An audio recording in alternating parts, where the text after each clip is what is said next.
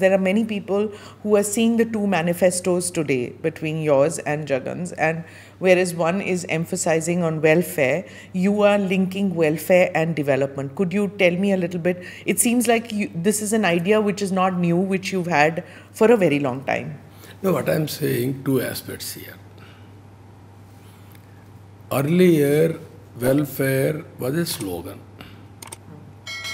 Garibo Hata. You go through that. Houses. 1970s you're talking.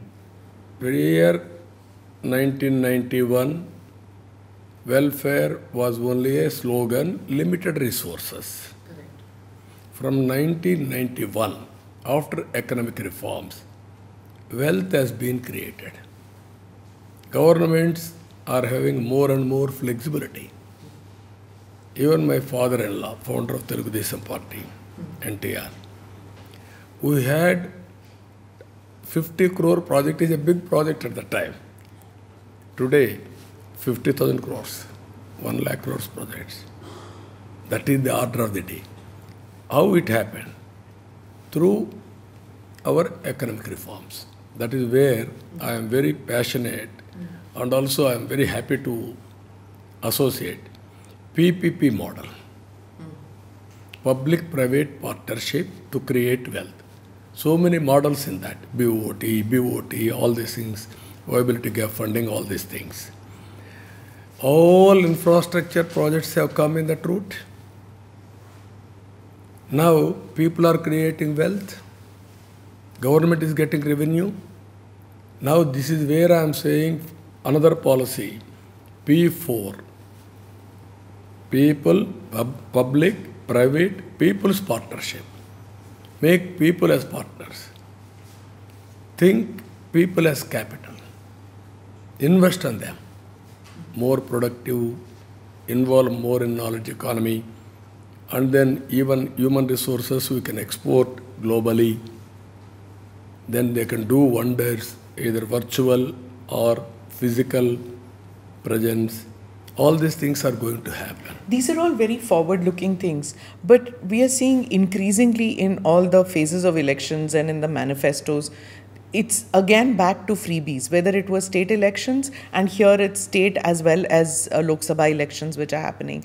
So there's free bus travel, free educational or very low educational interest educational loans, unemployment allowances, financial assistance to farmers, loans written off of farmers again and again. For states which are going to bankruptcy, which includes, in distress states also, how will these poll promises work? What I'm saying is doing same thing. Mr. Jagan is doing same thing. I am saying we have to give fish, we have to teach them how to fish by giving adequate skills and infrastructure. That is our exercise. There is a lot of difference. Today, if you can go through, nothing is static.